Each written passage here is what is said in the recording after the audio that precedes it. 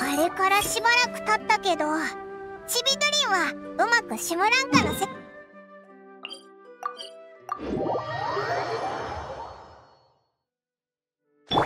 祝福の森に行ってみようぜ。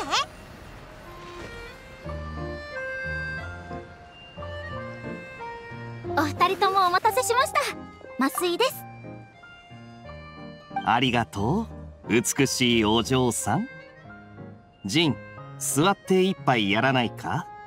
お前の分も注文しておいたぞ。ああ、さすがに少し気が緩みすぎではないだろうか。クレイのことを心配しているのか？大丈夫さ。アルベドがついているんだからな。ジン団長にガイア、なんでお前たちがここにいるんだ？おや、誰が来たかと思えば旅人にパイモンじゃないか。アリスさんの言っていたサプライズとはこれのことだったんだな。二人とも元気にしていただろうか。まさかここで出会えるとはな。ひょっとしてここのやつらが口々に称賛していた世界を救った勇者ってのはお前たち二人のことだったのか？全部が全部オイラたちの手柄ってわけじゃないけどな。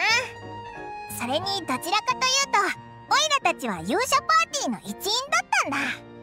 ほう、それでも大したことじゃないか。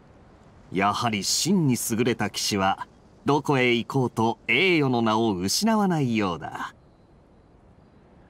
ああ、アリスさんから招待状をもらったんだ。時間があればクレイを連れて童話の世界で休暇を取ってみないかという提案付きでね。最初は童話の世界っていうのがどういう意味かピンとこなかったが、今じゃその例えがぴったりだと思ってる。ここに着いた途端、クレイが興奮してあちこち走り回るものだから心配していたんだが、アルベドがクレイの面倒は僕が見るから君たちは自由に過ごしていて大丈夫だと言ってくれてね。せっかくの行為だ。無下に断るわけにもいかないだろう。だから俺はジンを連れてこの世界の酒場でゆっくりしているのさ。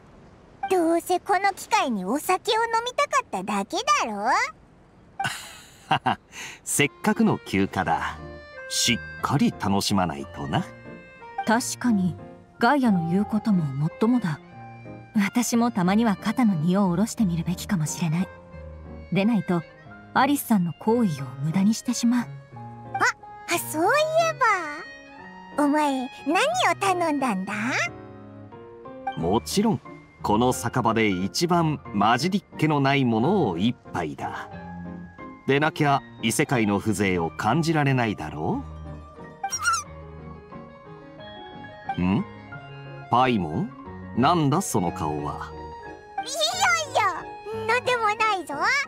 お前のそのモットーに感心してただけだから。ほら飲めよ、ぐいっとな。ここは慎重に行った方が良さそうだな。どれどれ、色は悪くない。味は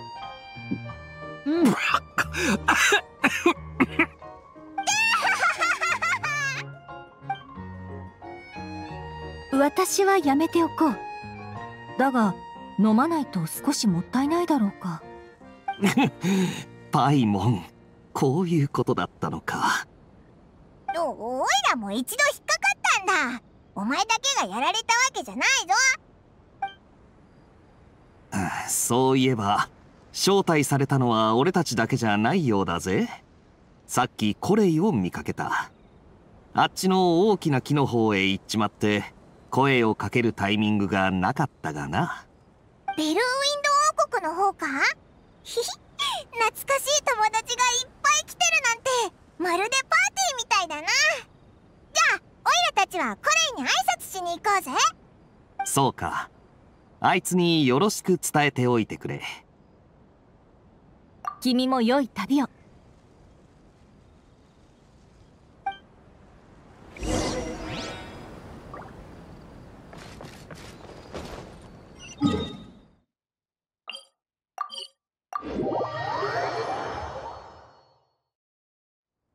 天へと前。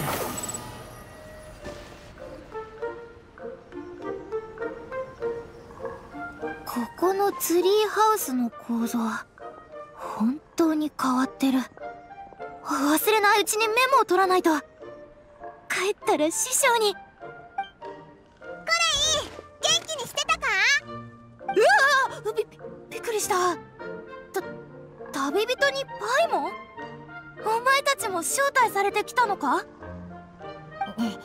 次はちゃんと招待されてきたいけどな。コレイは何を見てたんだ？ここの森の構造と住んでる動物というより、住民を観察してまとめてたところだ。なんとここのみんなは折り紙でできてるんだよ。おお、さすがレンジャーだな。でもここって魔法の世界だし、参考になるかわからないけど。あれ、あの大きな足跡の近くに前から家なんてあったっけ？あ、ここに住んでるモモンガたちから聞いたんだけど、小さな竜と傘をかぶった人が建てたらしいよ。チビドリンとカサッチだ。そいつらがどこに行ったか知らないか？話によると、家を建てた後オルビット城の方へ行ったって。オルビットで名前合ってるよな。合ってるぜ。これいい。その小さな竜のことを住民はどう思ってそうだった？改めて聞かれると、確かにちょっと変な雰囲気だったかも。そんな。以前の誤解とか、新しい仲間の受け入れとか、そんなようなことを話してた気がする。私はここに来て間もないから、この世界で何が起きたのかよく知らないけど、みんな新しい家を建ててくれたことに感謝してたし、歓迎会なんかもやるって言ってたよ。びっくりしたぜ。その様子だとちょっとずつこの森に溶け込んでいってるみたいだな。少なくともいい一歩を踏み出せてるっぽいぞ。その小さな竜に用があるのか？あいつはこの世界でできた新しい友達なんだ。そうだったのか。ますますお前たちの物語が気になってきた。いや、ダメ。それはまた今度にしよう。今は一刻も早くこの不思議な世界をたくさん見て回らなきゃ。そう焦らなくても大丈夫だぞ。ガイアみたいにのんびり楽しむのも悪くないからな。あ、そうだ。ガイアが自分の代わりによろしく伝えてくれって言ってたぜ。ガイアさんも来てるのか？なら私も挨拶に行かないと。あいつならきっと酔っ払うまで酒場にいるだろうし、いくら飲んでも酔わないやつだから、いつ行っても大丈夫だと思うぜ。お前の言う通りだな。じゃあガイアさんに会いに行くのは後回しにしよう。じゃあオイラたちはそろそろオルビット城に行こうぜ。チビドリンたちがまだいるといいけど。そう最近スメールで面白いことがあったみたいだ。師匠もなんだか忙しくしてるし、もし暇があれば見に行ってみたらどうだ？じゃあ時間を見つけてスメールに戻ってみるぜ。またな。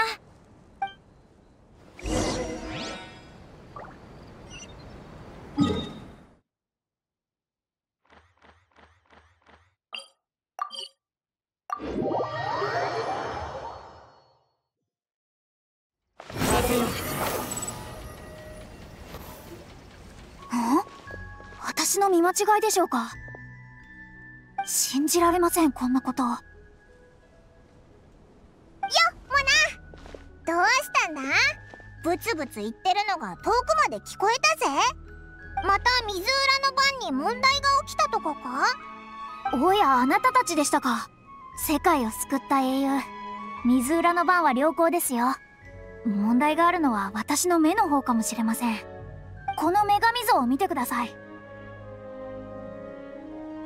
どうかしたのか？別にどっかが欠けてるようにも見えないけど。これって予言の女神、お前の師匠だろ？いいえ、信じません。あのおばばはこんな見た目じゃありませんから。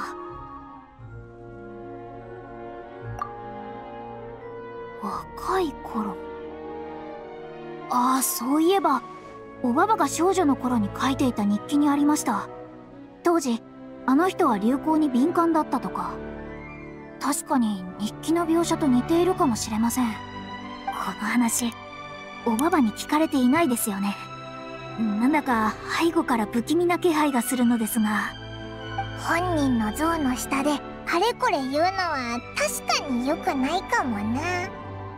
でもモナは師匠の若い頃の姿を見たことがないのに、なんでこの像がおばばだって分かったんだ？ここに来た時に水浦の番で占ってみたんです。星空の投影が示した結果は非常に驚くべきものでした。なんとこのシムランカという世界の運命はテイワットを元にしているみたいなんです。現実の運命の投影、真の世界の虚像。そうですね。より分かりやすく言うなら、創造者は鏡や湖に映る姿の中にこの世界を創造したと理解すればいいでしょう。なんか聞いてるだけですごいのが伝わってくるな。観測を続けていくうちにここの術式がどんどん見覚えのあるものになっていきました。明らかにおばばの手によるものです。ですがそれらは想像以上に複雑で、今の私では解読するだけで精一杯でして、その後ある方に話を聞いたんです。星と奇跡を司るだなんて全く隠す気ゼロですね。自分の創作にすっかり酔いしれてしまっています。これもあの日記のスタイルを彷彿させます。いえ、この話はやめましょう。そういえばモナ、小さな竜を見なかったか？オイラと同じくらいの大きさでちっちゃな翼をバタバタさせてるやつなんだけど。かつて災いを起こしたあのものですね。この目で見たわけではありませんが、少し前にオルビットに現れて皆に謝罪し、これまでの罪滅ぼしとして積み木鉱石と植物油をたくさん渡したと聞きました。大半は謝罪を受け入れましたが、今後の行動を見て判断する必要があるという方もいたそうです。そっか。どこに行けばあいつに会えるかわかるか？ちょっと待ってくださいね。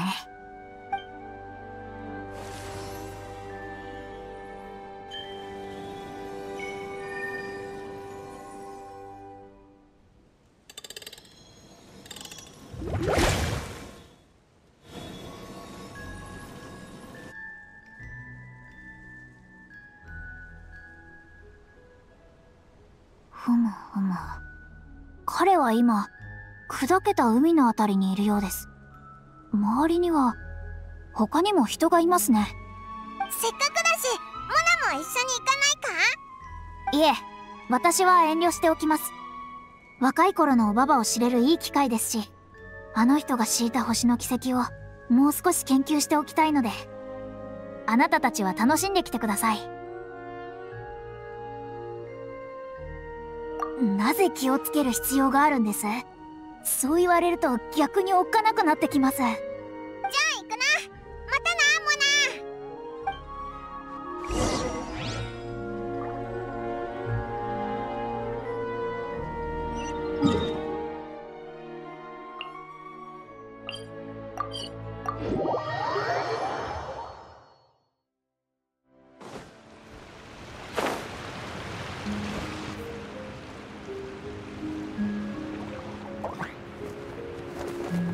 オズバルト・ラフナビネス、答えなさい。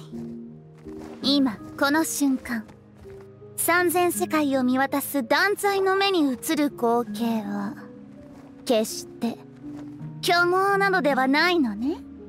はい、見間違いではありません、お嬢様。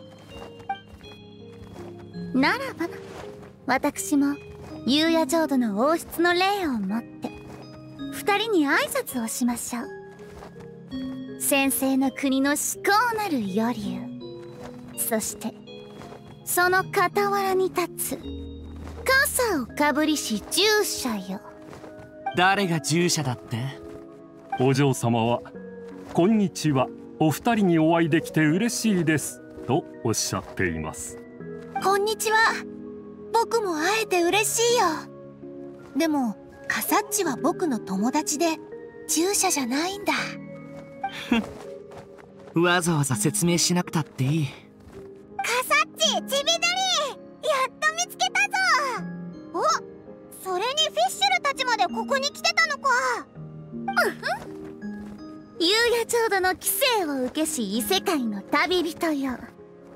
汝がこの星空の下でこの皇女と出会ったのは間違いなく運命の選択。栄誉騎士のお兄ちゃんにパイモンちゃん。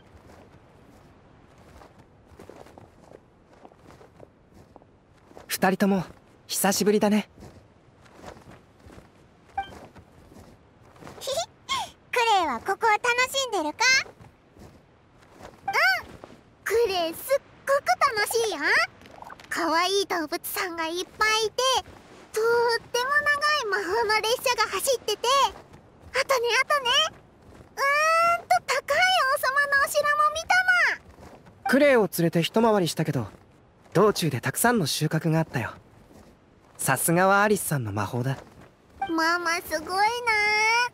クレイもおっきなお家を作りたい。クレイのママってもしかして僕のお母さんの友達？うん、ママが昔よく絵本を読んでくれたよ。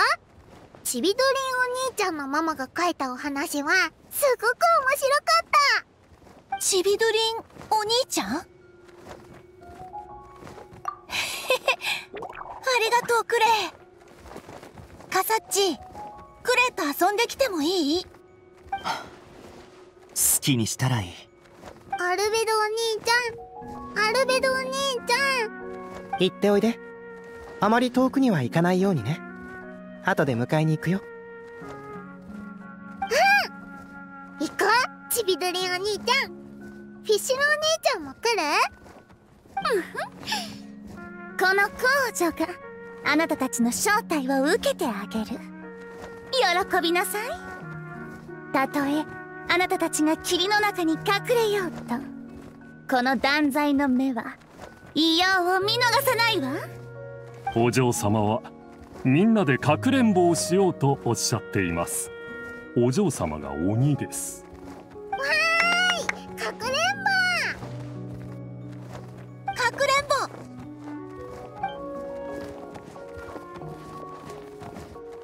話を戻すけど、カサッチさん、君が言った予言というのは？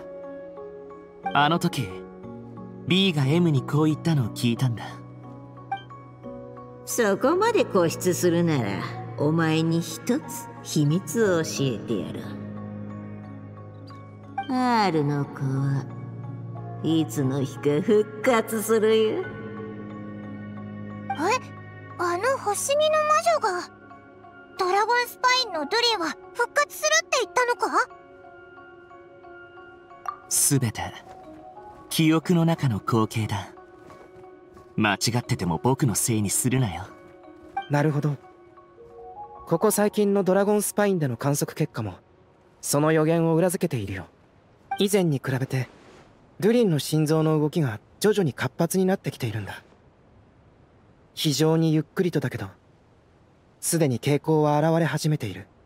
そんな、どうすればいいんだ？さまざまな状況に対応するためにいくつかプランを用意しておこう。もちろん最悪の場合も含めてね。ルリンの過去を知っている身として事態が悪化するのは僕も望まないけど、何事も入念な準備が必要だ。もし予言通りドゥリンの心臓が元のように動き出したなら、僕の望みとしてはその時復活するのは悪竜ではなく、僕の言いたいことがわかるね。まあなんとなくは。そのためにはカサッチさん、その時が来たら君とシムランカのドゥリンの力を貸してほしい。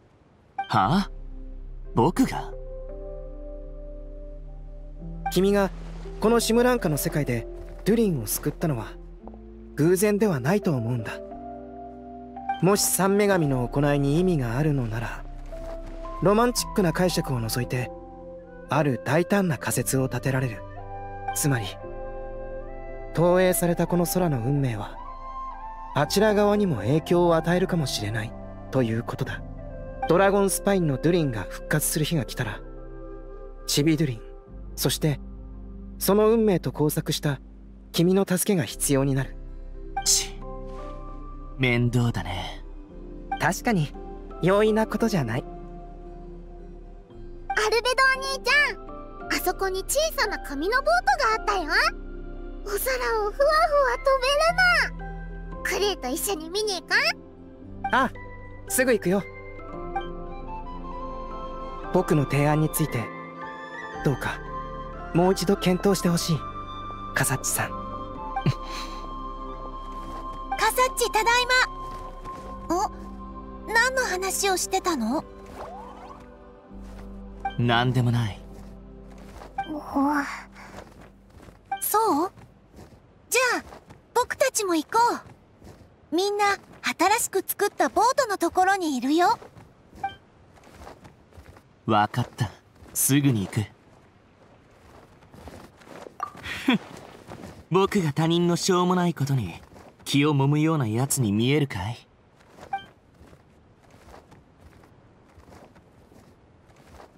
僕の考えを勝手に想像するな。行くぞ。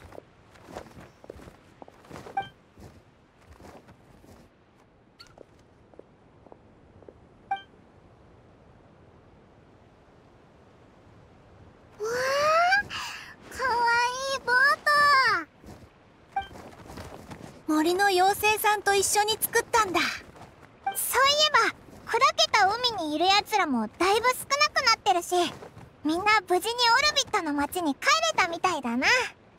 このボートの名前はどこにも書いてないよ。名前？クレイが見たことあるボートにはみんな名前があったよ。願いを込めるためにね。はあ、ドゥリン号にしよう。僕の名前を？チビドゥリンの物語がこの世界の外にこぎ出して新たな1ページを迎えられるようにって意味か？至高なる魚竜の尊き名をつけるなんて、あなたのセンスには脱帽するわ。ドゥリン号。じゃあそう呼ぼう。ありがとう、カサッチ。カサッチ、一つお願いがあるんだけど。言ってごらん。前にお母さんの友達が外に出てもいいって言ってたよね。僕、カサッチが住む世界を見てみたい。見たらすぐ帰るから。は？ダメかな？いいんじゃないか？シムランカの住民は外に出ていいんだし、チビドゥリンを連れ回したって問題ないだろ？外でも君のお守りをしろと？自分のことは自分で守るから。カサッチの言うことをちゃんと聞くし、絶対あちこち飛び回ったりしない。だから。外に行ったところで君にあれこれ指示なんてしない。来たければ勝手についてくればいいさ。わかった。外に出るならドゥリン号に乗っていくのはどうだい？命名後の初公開だ。新たな旅の門出にふさわしいだろう。ちびどりお兄ちゃん、もう行っちゃうの？じゃあいつかモンドに遊びに来てね。クレイのお家までの道を書いてあげるから。友と過ごす時間は長き夜の虹のごとく刹那に消えるもの。しかし夕夜浄土は再会の時のために高らかに音楽を奏でるでしょう。我らは星の見守るもとで再会する運命にあるのだから。お嬢様は私もあなたたちが家に来るのをいつでも大歓迎するわとおっしゃっています。こんなにたくさんの友達ができてとっても嬉しいよ。まったく、いつまで話してるつもりだい。行くなら早く乗ってくれ。ありがとうみんな。君たちからもらった祝福は僕にとってかけがえのないもので、どんな童話よりも素敵で素晴らしかったよ。今度は僕がみんなの願いを叶えてあげるから。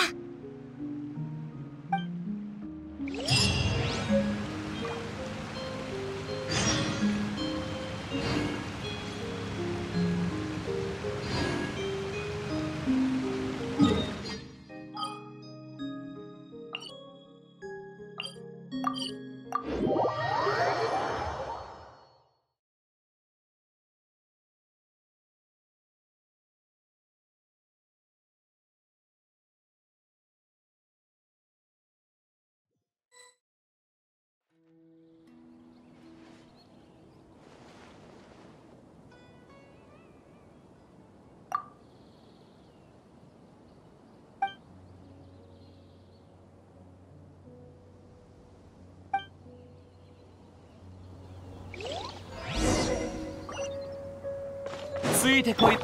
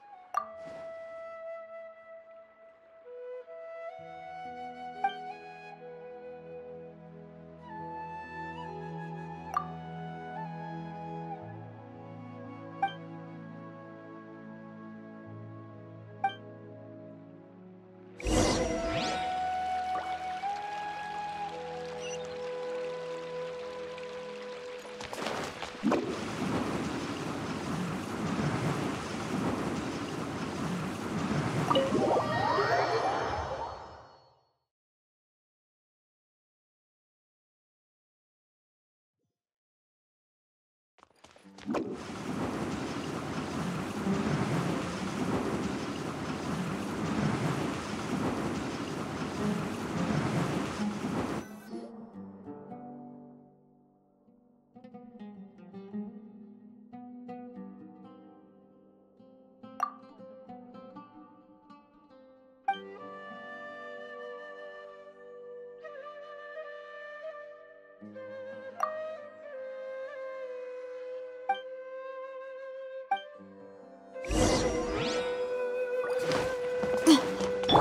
へと参る。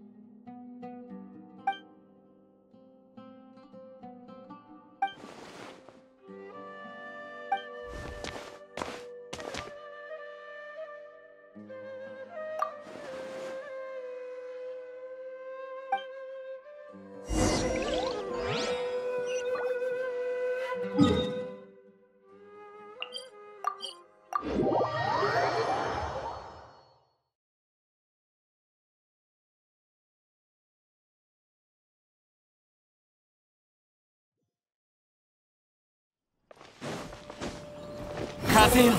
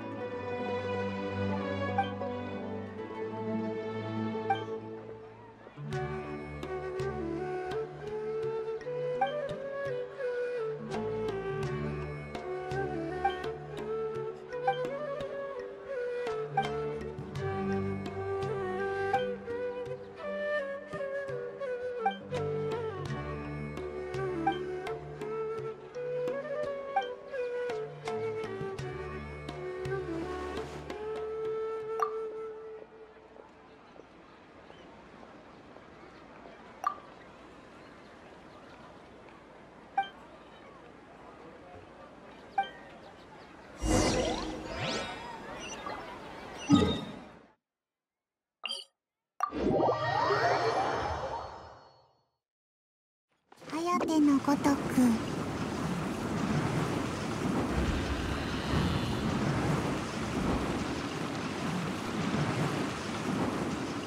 風向きにし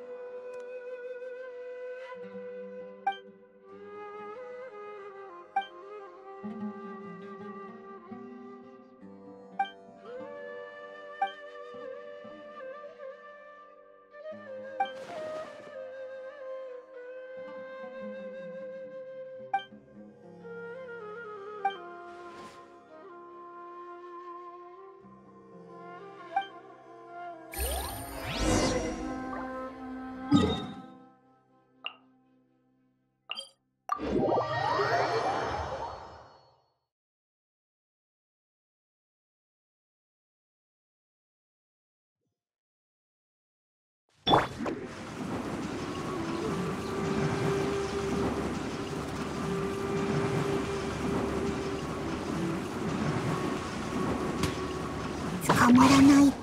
風よ。